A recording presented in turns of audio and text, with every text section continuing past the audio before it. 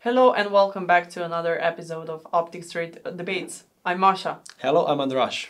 Today we'll talk about the differences between two categories of binoculars: full size versus compact binoculars. We already have some buying guides on these topics. You can check them out. We'll leave the link in the description below.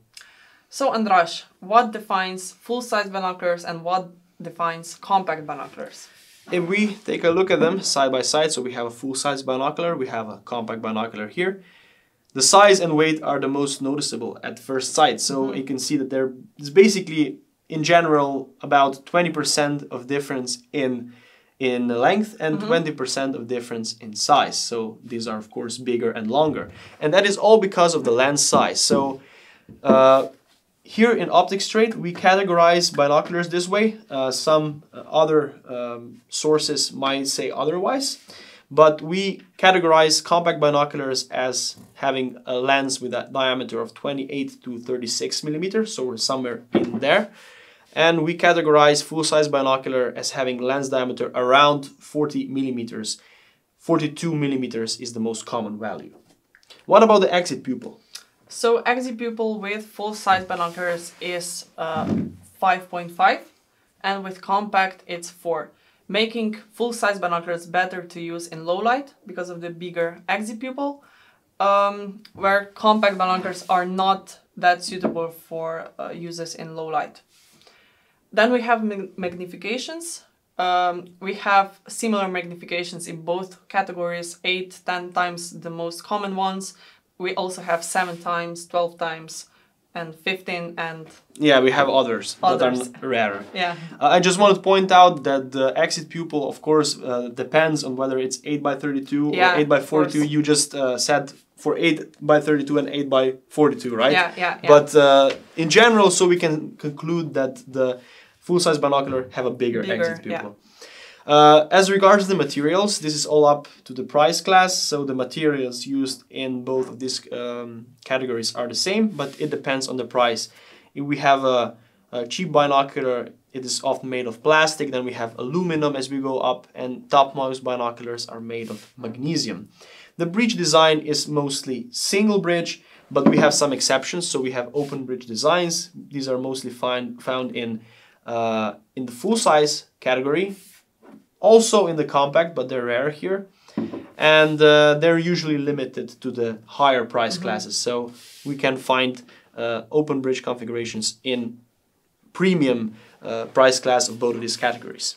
So talking about the prisms, in both of these categories we mainly have Schmidt-Pecken roof prisms.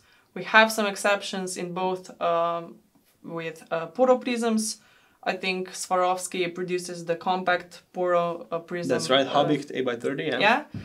And we also have Abe-König roof prisms in full size. I don't know if we have any in compact. I don't think so, and that is because these are often designed for use in twilight as well, whereas these ones are limited to use during the day, and Abe-König provide a higher light transmission rate. Yeah. Eye relief, it's longer on full-size binoculars, making them more comfortable to use. This also depends on the design of eye cups with each model. So eye relief with compact binoculars is much shorter, making them not so suitable for those who wear glasses. That's right.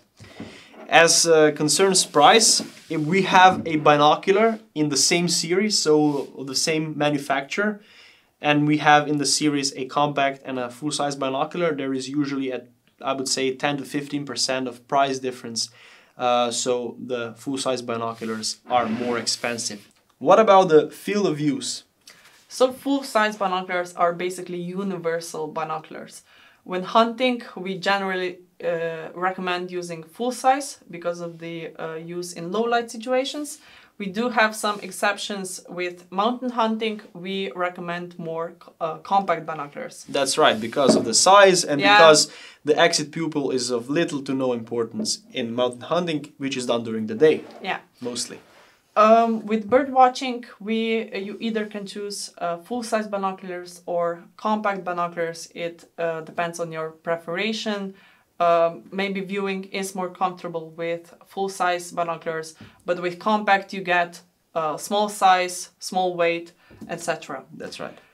With hiking and traveling, we generally recommend more compact binoculars where the size and weight also matters. And that is basically it, right? Yeah. Thank you for watching this video. If you found it useful, leave a like, subscribe, and see you in the next debate. Goodbye. Bye.